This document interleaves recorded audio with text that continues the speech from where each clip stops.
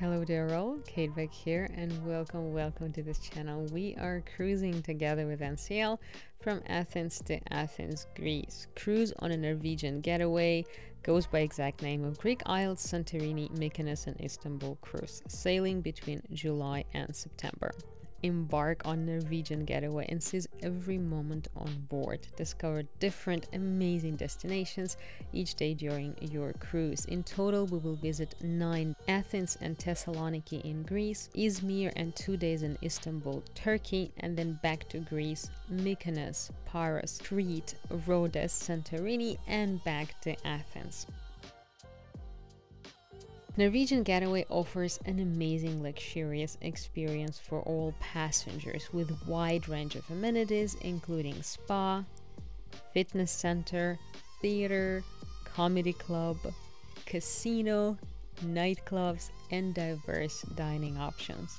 The ship also offers a variety of activities and excursions to keep passengers entertained, ensuring memorable cruise experience. But here, I will also share with you the information about the ports, where to go, what to do, whether or not to book with NCL, so you could get a better experience while saving your money.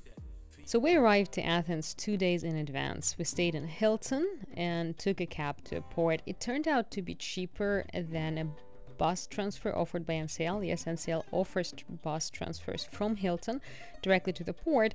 Unless you're traveling alone, it makes no sense to book it with NCL because for 2 passengers it is already cheaper to book a cab.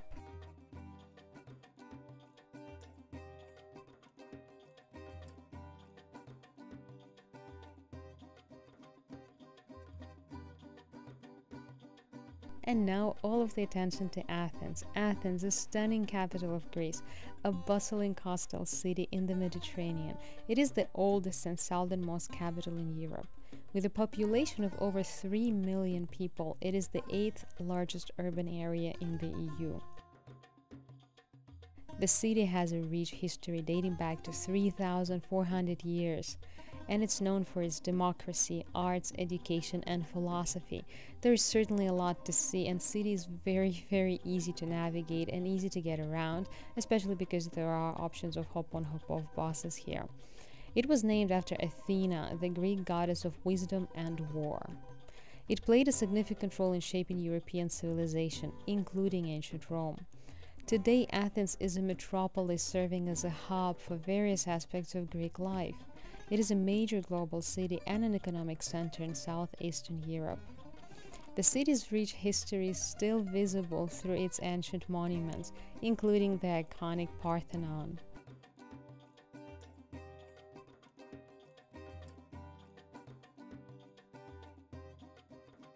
Alongside these, Athens also boasts Roman, Byzantine, and few Ottoman monuments, showcasing its diverse historical influences.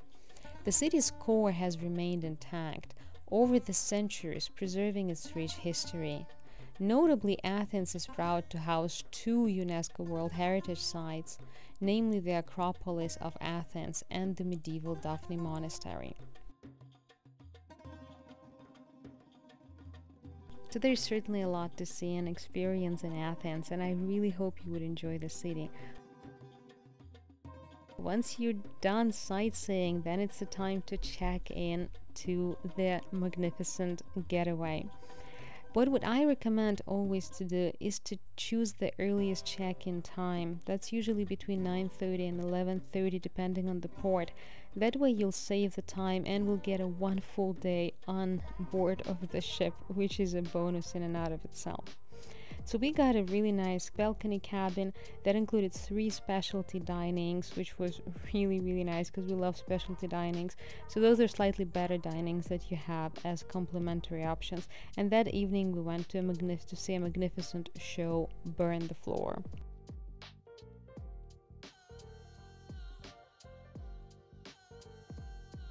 The next morning we were already in Thessaloniki. Had a breakfast and a cup of coffee. As I've mentioned before, the complimentary coffee in NCL is not particularly good, so I had another much better cup of coffee in the port and was ready to discover the beautiful city.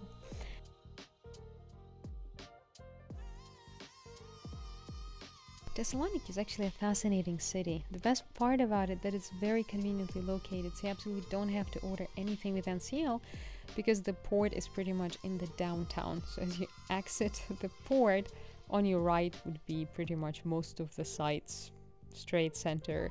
So it's quite easy to navigate, and there are only a few sites that you really want to see, in particular the White Tower that I will talk about in just a moment, and it would be to the right as you exit the port, so you can actually see it. So I wouldn't really feel that there is a need to order anything unless you have a particular interest in something farther away. So Thessaloniki is a fascinating city. The city was founded in 315. The most interesting part, by whom and named after whom.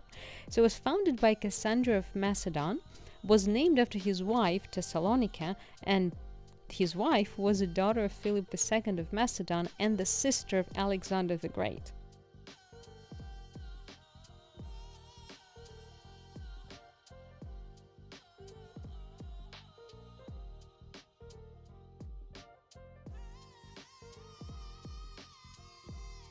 That lasted nearly 5 centuries. Thessaloniki is a popular tourist destination in Greece. National Geographic magazine listed Thessaloniki as one of the top tourist destinations worldwide in 2013. Thessaloniki is situated on the Thermaic Gulf of the Aegean Sea and is a bustling Greek port city, with remnants of Roman, Byzantine and Ottoman civilizations scattered throughout. Anapoli is the upper town and particularly rich in the historical landmarks. Such landmarks include the famous White Tower. It's a significant monument and a museum located in the waterfront of Thessaloniki, a walking distance from the port. This iconic tower replaced the ancient Byzantine fortification that was reconstructed by the Ottoman Empire to strengthen the city's fortress after the capture in 1430. Throughout the Ottoman rule, the tower served as a notorious prison and witnessed numerous mass executions, including many famous revolts during the Mahmud's II reign. In 1912, Greece took control of the city and the White Tower underwent significant renovation. Then it became the symbol of Thessaloniki, and obviously no longer a prison. After returning to the boat, we had a wonderful dinner, then a drink, and then another with live music, and then we enjoyed a wonderful show. So overall, every evening pretty much repeated the pattern. We would go for dinner, a drink, and a show, and it made holidays truly amazing because it was really eventful every single night, and we loved it. And in the meanwhile, we were already making our way to Izmir. We actually spent a lot of time on the top deck just enjoying arrival to this beautiful city. Izmir is a bustling metropolitan city located in the western coast of Anatolia and serves as the capital of Izmir province. It holds the title of being the third most populous city in Turkey, following Istanbul and Ankara. It is the largest urban area along the Aegean Sea. With over 3,000 years of recorded urban history and up to 8,500 years of human settlement since the Neolithic, Izmir certainly has a rich historical background. In ancient times, the city was known as Smyrna, the name that was used in English and other languages until around 1930s. When the original Greek name was gradually replaced by internationally recognized Turkish counterpart Izmir. Prior to 1923, population exchange between Greece and Turkey was really great, so Izmir had significant Greek population. Situated advantageously at the head of the Gulf along the western Anatolian coast, Izmir has been a key mercantile city in the Mediterranean Sea for much of its existence. What's great about the city, again, the port is very conveniently located. If you just want to see Izmir, you literally can walk to the downtown. It's about a kilometer away, so you don't really have to book anything with NCL in this case either. However, if you would like to enjoy beautiful Ephesus, which is more than an hour drive away, then of course I would recommend booking something with NCL. And here, let's see what we can see in beautiful Ephesus. Enjoying the video? Subscribe for more of such content. Ephesus is a historic city in western Turkey, is a testament to the grandeur of the past. Once a thriving center of art, science, and religion, it offers visitors a captivating journey through time, and place truly is stunning. Probably the best ruins I've seen thus far. You cannot even call them ruins, you know, they're so magnificent, they don't even seem to be ruins-like. Of course, the key place here would be the Library of Celsus, the Great Theatre, and the Temple of Artemis. The Library of Celsus, with its intricate facade, represents Ephesus' intellectual significance. It's a beautiful building, very, very well preserved, and probably the highlight of the whole experience. The Great Theatre is quite impressive as well. It's one of the largest ancient theaters in the world, was a hub of performances, debates, contests, and capable of accommodating up to 25,000 spectators, so quite an impressive theater. Ephesus was a city of religious belief and scientific advancements. Housed famous Temple of Artemis, one of the 7 wonders of the world, though only a few columns remain today, its historical and spiritual significance lingers. So you can sort of feel it in the air. Beyond religion, Ephesus, of course, was a center of intellectual pursuit, which we already witnessed with the library. So a few facts about the name, Ephesus. Legend has it that Ephesus was established by Prince Androclus, quite a name, in the 11th century BC. He sought guidance from Delphi oracles who prophesied that a boar and a fish would lead him to the new settlement that would be the best settlement of all, or something in the lines. While cooking fish jumped out and started a fire in the nearby bushes, from which a boar emerged. So this was the place where Ephesus was built. And now the legend claims that Ephesus was founded by the Amazons, the city named after their queen, Ephasia. Returning to the boat, we're very, very excited to be back because it was our night for the specialty dining. We went to Le Bistrot. That's a French restaurant, which we absolutely love. That's our favorite place on board of Norwegian. Most of the Norwegian ships actually have Le Bistrot as a specialty dining, and I would highly recommend it. They serve really, really good French cuisine.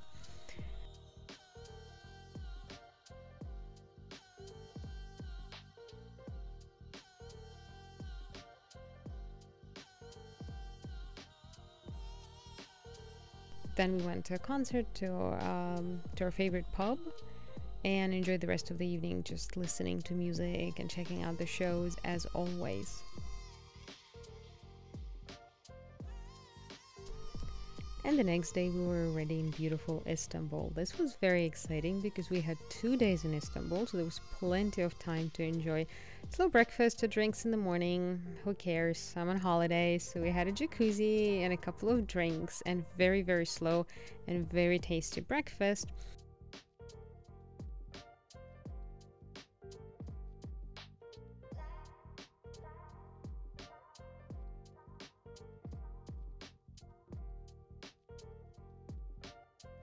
And we were ready to discover beautiful Istanbul.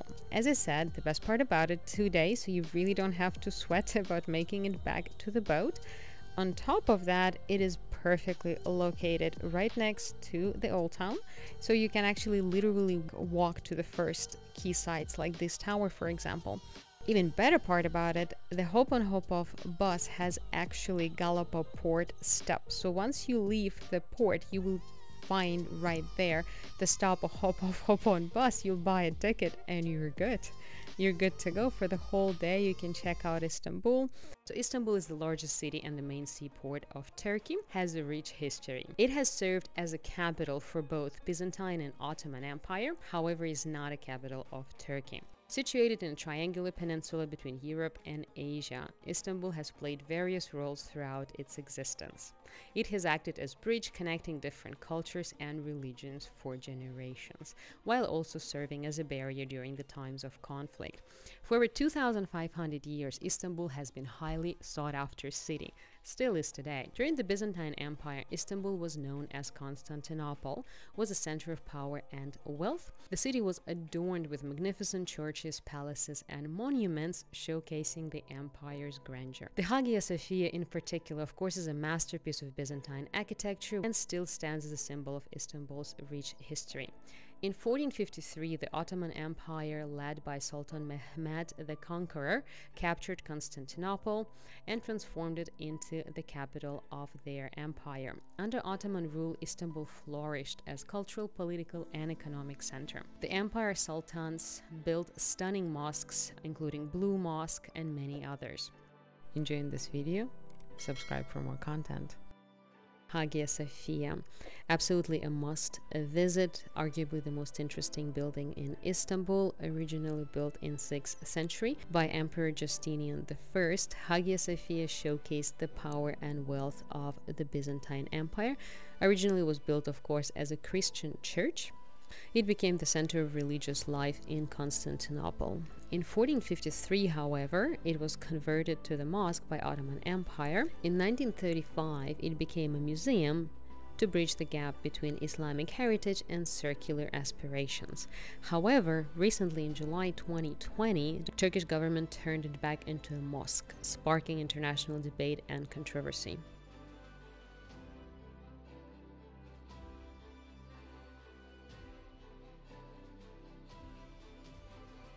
And the next day we actually spent at sea on the way to Alexandria. It was a great day to relax. We had a very slow breakfast.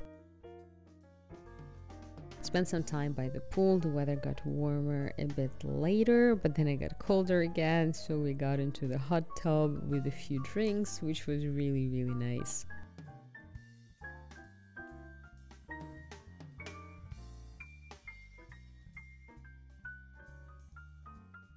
Got a pass into a spa, so that's a separate thing. It's not for free, but there are saunas and separate small swimming pools and jacuzzis.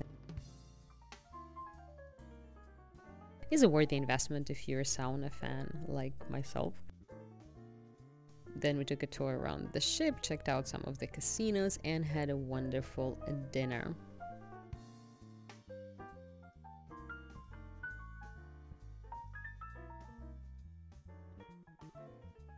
And eventually wrapping it up with the Broadway show, which was amazing. Highly recommend not missing any of the entertainment that Getaway has to offer.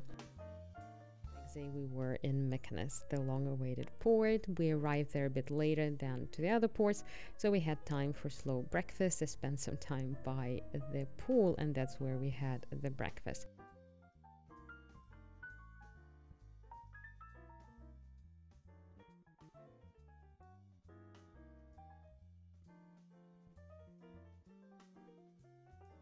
And then we took a small boat to Mykonos itself.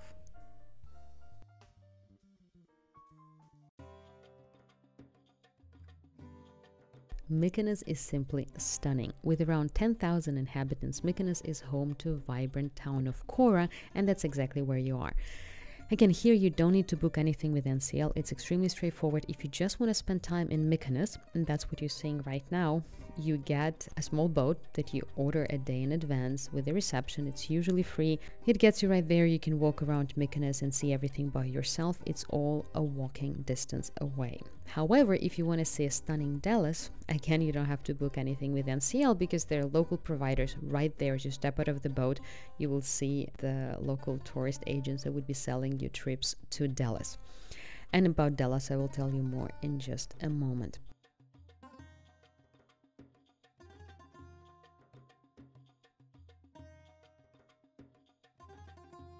So Kora is known for narrow streets, whitewashed buildings, and windmills. It attracts visitors from all over the world. The island is nicknamed as the Island of the Winds, naturally because it is fairly windy here. Strolling through Kora is a delightful experience with many vibrant blooming flowers. The town's layout is intentionally designed to captivate visitors with surprise on every turn. Kora is also home to historical landmark and cultural sites such as windmills.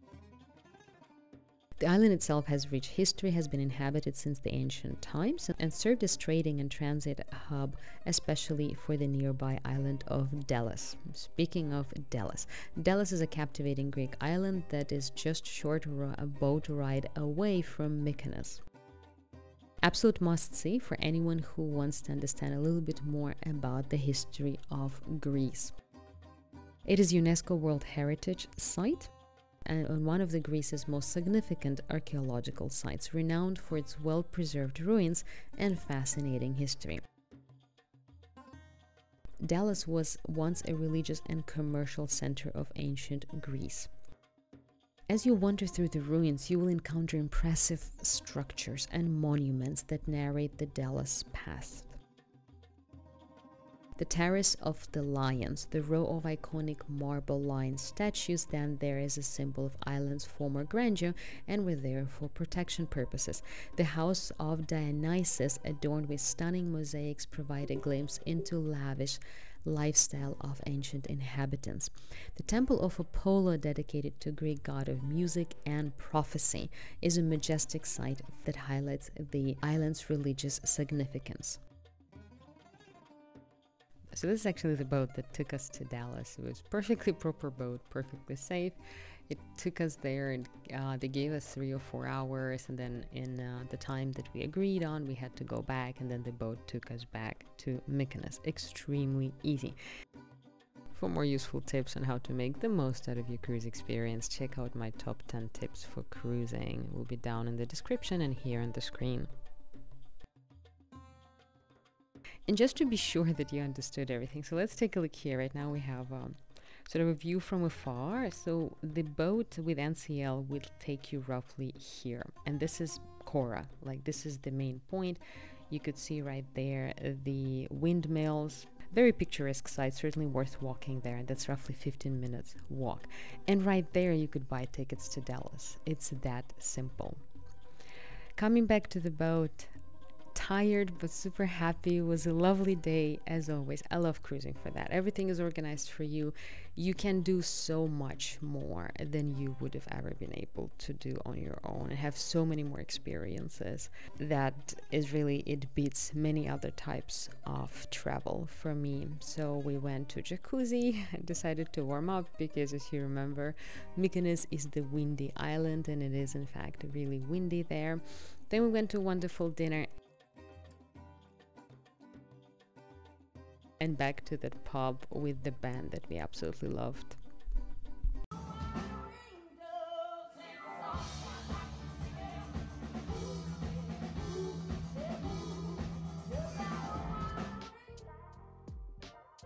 The next day we were in long-awaited port Paros. That's actually a port I've never been to, so I was really excited seeing it.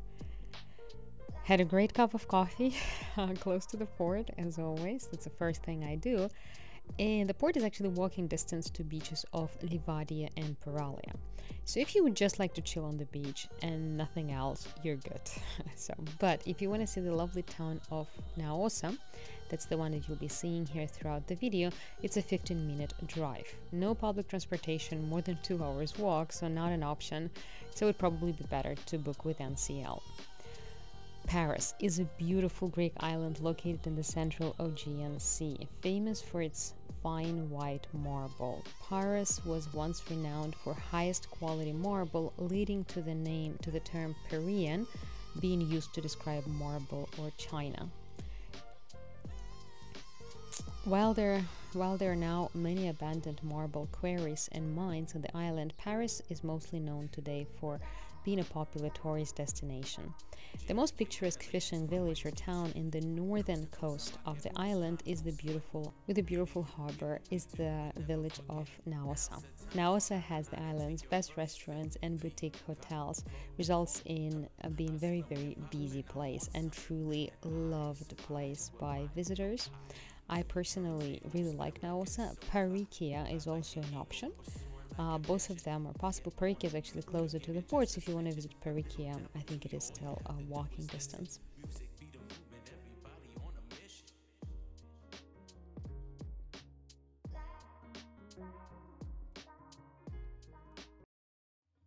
And we are in Crete. Crete is Greece's largest, most populated island. Historically, Crete, of course, was the center of Europe's first advanced civilization, the Minoans, from 2700 to 1420 BC. It was later conquered by Mycenaean civilization from mainland Greece. Overall, the Minoan civilization thrived here from 3000 to 1100 BCE. It was named after Minos, a ruler that is mentioned in Greek legends.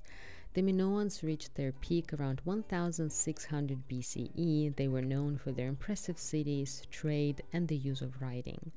Their art featured intricate pottery and stunning frescoes depicting circular and religious scenes. The particularly common motifs were of the snake and the bull. The bull leaping had religious significance. Minoan civilization also influenced the later Mycenaean culture that emerged around 1500 BCE.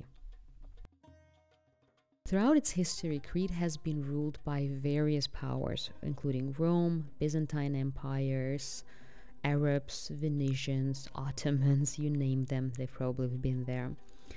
In 1898, Crete gained independence from Ottomans and officially became part of Greece in December 1913. In between that time period, Crete was an independent country of its own.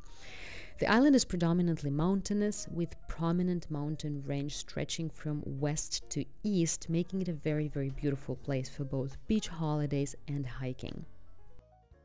In this particular case, we booked the excursions with NCL because I was concerned of not being able to make it there, as I really wanted to see the remnants of Minoan civilization, so we didn't risk it. The evening was spent with a great dinner and a show.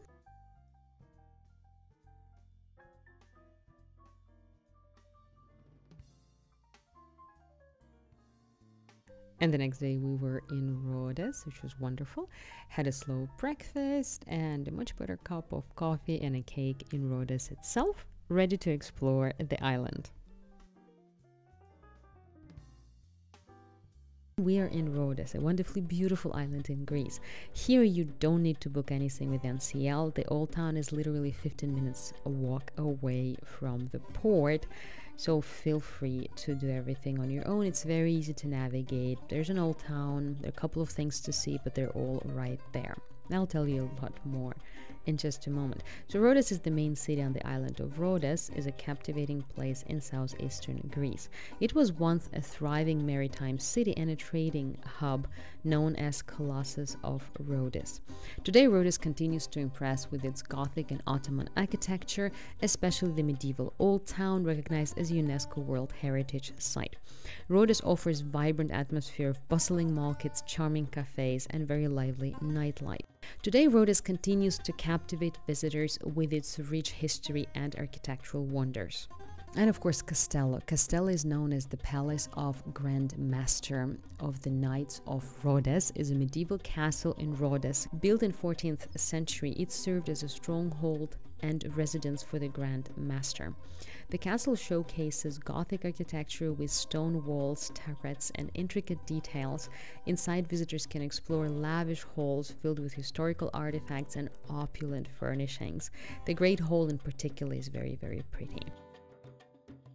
That evening we went to Le Bistrot French restaurant as our specialty dining choice. It always has been our top choice. We love this restaurant, a great menu with a lot of fantastic options. So if you're into French cuisine, that certainly should be the choice for you as well. Then we had a drink.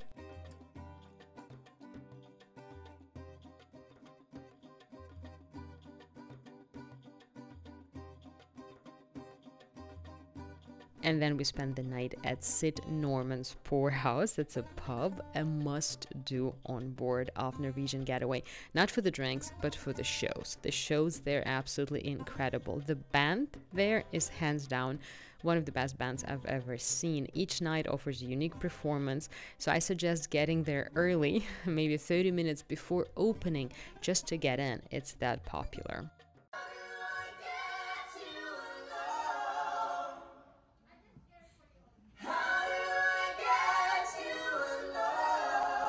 And we are in Santorini, probably a long-awaited port for many of you. For me, certainly it was. Santorini is known as Thera, classic Greek Thera, stunning island in the southern Aegean Sea. It is the largest island in the small circular archipelago formed from a caldera. Santorini is famous for the Minoan eruption, one of the biggest volcanic eruptions in history. Today it is the most active volcanic center in the South Aegean. The name Santorini was given in the 13th century and was derived from the name of an old church. But the most interesting place here would be Oia. Oia, also known as Ya, a charming village in Greece's South Aegean region. Again, here you don't need to book anything with NCL, as once you step out of the boat, you would be provided with plenty of offers by local tourist agents to go to Oia. You would take a boat, and then they would give you 3 or 4 hours in Oia, and then you can take a bus back, and then cable car down. It's actually really, really simple, and it would cost you the fraction of the price of what NCL would charge you. So I've done it twice, and it was perfectly fine. Oia exudes timeless charm. Perched on a cliff, offers stunning views on the Aegean Sea and neighboring volcanic islands. Famous for its mesmerizing sunsets, certainly worth seeing. I had coffee and a cake and had an amazing view, and I spent 40 minutes there just sitting there marveling at the sun and the view.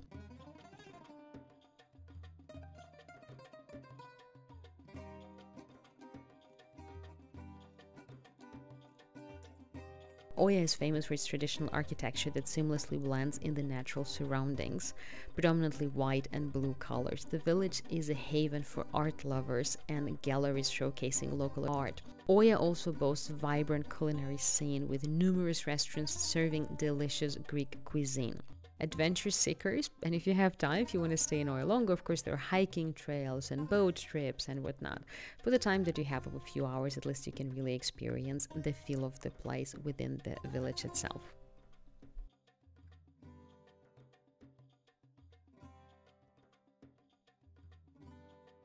That evening was very exciting for us because we finally did our second specialty dining in Ocean Blue, Deck 8. That is one of the 3 specialty dinings that we did. When you had a balcony cabin, you're given 3 specialty dinings. So this one was in a delightful seafood restaurant. Ocean Blue truly gives you an experience of luxury dining at a high-end restaurant. Food is exceptional, service is impeccable, and they're very knowledgeable waiters who are well versed in their selection of wines, who will be able to pair best wines for you for every dish. We really, really enjoyed the experience.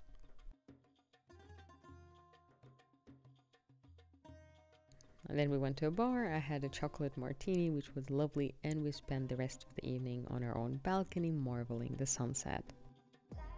The next day we were back in Athens. Again, we simply took a cab. We left the port, took a cab all the way to the airport this time. And again, it was much cheaper than the transfer that NCL has offered. If you're traveling alone though, it might make sense to just travel with them via bus because it's roughly the same just on the taxi fare. I hope you enjoyed the video. I hope the information was helpful. If you want more tips, check out my other videos about cruising. Thank you so much for joining. Don't forget to subscribe. Don't forget to put the like, and see you soon.